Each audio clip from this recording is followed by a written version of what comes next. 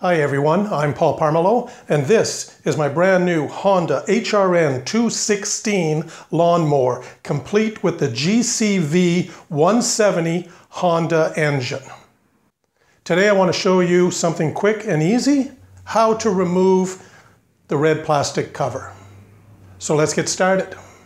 The first thing we have to do before we begin is remove the gas cap. We do this for two reasons. First of all, the gas cap is bigger than the cutout hole on the red cover. And secondly, the gas cap itself is attached to the cover. So the whole unit has to come off as one piece. So I'm going to undo the gas cap.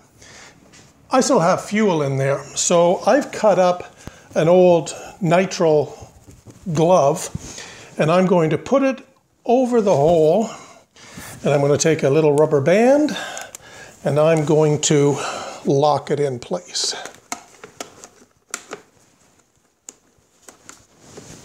There are 4 tabs holding this cover down, 2 on this side, 2 on this side.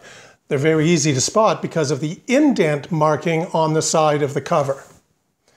Plus, over here by the air filter, there's a locking screw. That has to come off as well.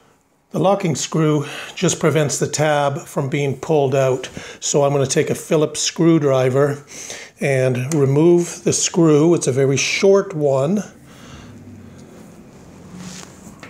And it has a little steel U-locking nut. I'm just going to pull that off.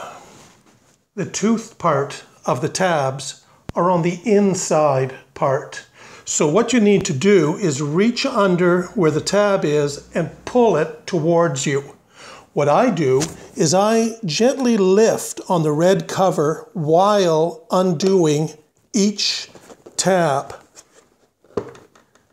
and do the same on the other side. And then the whole thing should just lift right off.